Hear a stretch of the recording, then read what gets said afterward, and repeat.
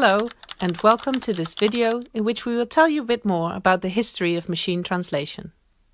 According to the homepage, Google Translate is used by over 500 million people every single day.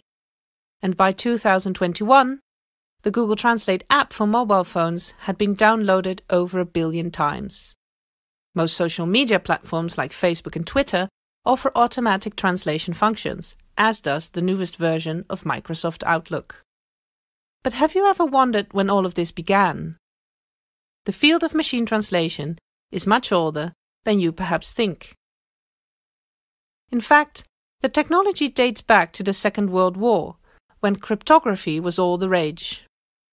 The German army had Enigma, a machine they used to send encrypted messages which were for a long time considered to be in unbreakable code, until Alan Turing built another machine and the puzzle was solved. While this makes for exciting movies and TV shows, it's important to realize that in those days computers looked nothing like the ones we have today, and there was no internet yet. The technology was in its infancy. Yet an American mathematician called Warren Weaver already envisioned that it should be possible for machines to translate text automatically. He wrote a memorandum in which he argued that translation could be considered similar to code breaking, where a message in language A has to be encoded first into a transfer language and then decoded into language B. Weaver's memorandum sparked a lot of research on the first generation of machine translation systems, especially by the American and Russian governments, who were fighting the Cold War and desperately wanted to translate enemy messages without having to rely on a human translator, who could very well be a spy or a double agent. The Massachusetts Institute of Technology hired the first full-time researcher in machine translation, Bar Hillel, who organized the first international conference on machine translation in 1952, and led the Georgetown IBM experiment in 1954, when a Russian to English machine translation system successfully translated 60 sentences during a demo. And while the success of this first rule-based system was in fact small, it generated a lot of attention and attracted massive funding. It was believed that fully automatic, high-quality machine translation would soon be a reality. Unfortunately, this was not the case, because rule-based systems were simply not very good at translating anything but highly controlled and unambiguous sentences.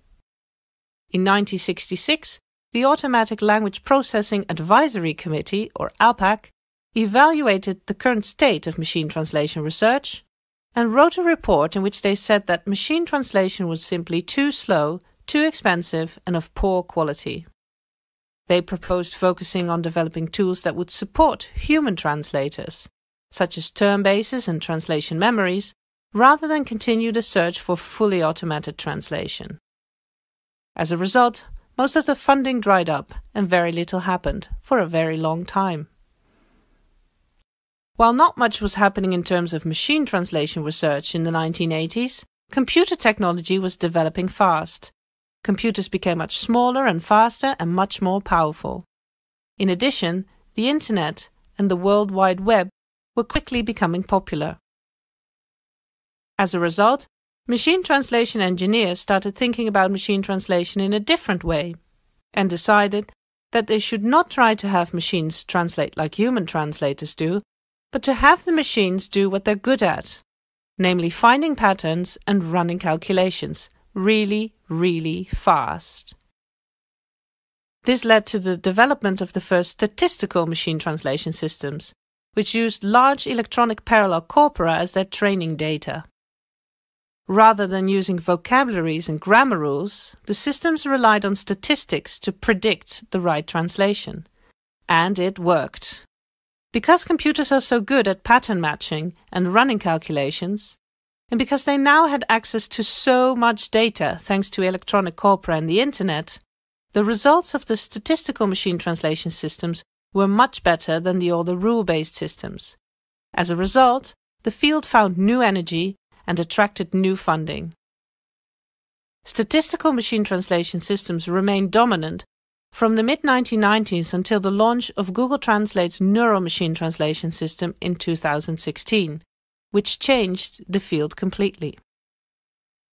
Suddenly, everyone everywhere across the globe had free and unlimited access to high-quality machine translation between over 150 languages. The switch from statistical to neural machine translation systems meant a giant leap forward in quality. In fact, the quality of current neural machine translation systems is deceivingly good. It has become much harder to see the errors, and neural systems are much less predictable. Using free online machine translation systems is easy, but understanding how to use these systems effectively and ethically is not. This has launched the Machine Translation Literacy Movement, which our videos, infographics and website are also part of. If you're interested in learning more about how those different systems, rule-based, statistical and neural, work, or if you want to know more about the legal issues and risks involved, we have more videos and infographics ready and waiting for you. To end with, we would like to recommend Lynn Bowker's chapter on machine translation in her most recent book Demystifying Translation, which you can download for free via the link provided. Thank you for watching this video.